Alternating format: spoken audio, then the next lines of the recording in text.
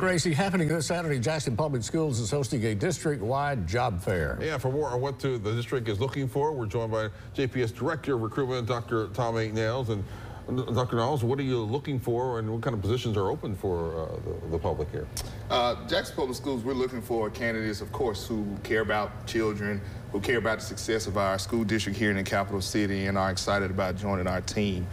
We have quite a few opportunities available, not just for teacher assistants, but instructional support positions such as teacher assistants and instructional interventionists, as we call them, tutors. But also we have openings available for our child nutrition department.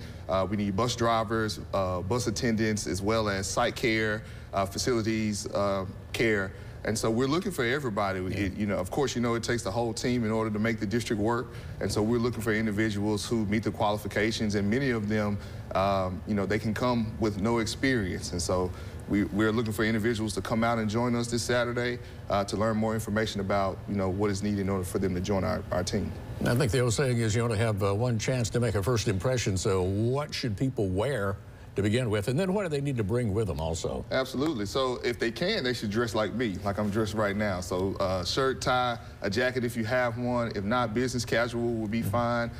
For many of our positions, they just need to bring a copy of their resume and any certifications they have. If they're interested in teacher positions, they definitely need to make sure they have a copy of their state educator license, their resume, experience. But most importantly, they just need to bring themselves. They need to be ready to meet. All of our school principals as well as departments will be represented at this particular fair.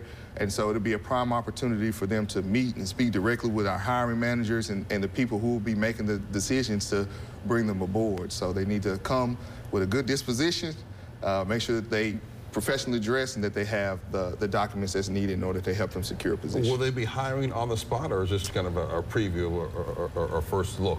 We'll definitely be making offers on the spot. Technically, we can't do any hiring until our school board approves everybody.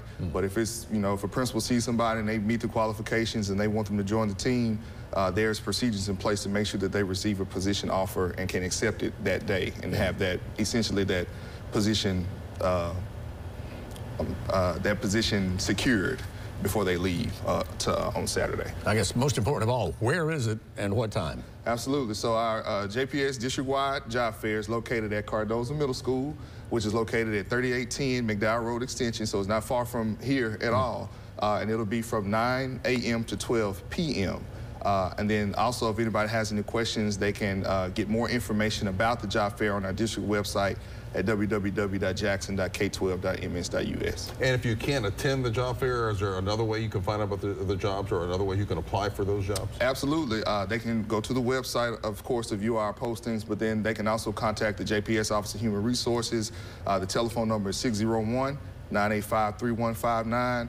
My contact information is also on the site, so if they have any additional questions or need specific assistance, that they can just shoot me an email, and me and my team will be sure to assist.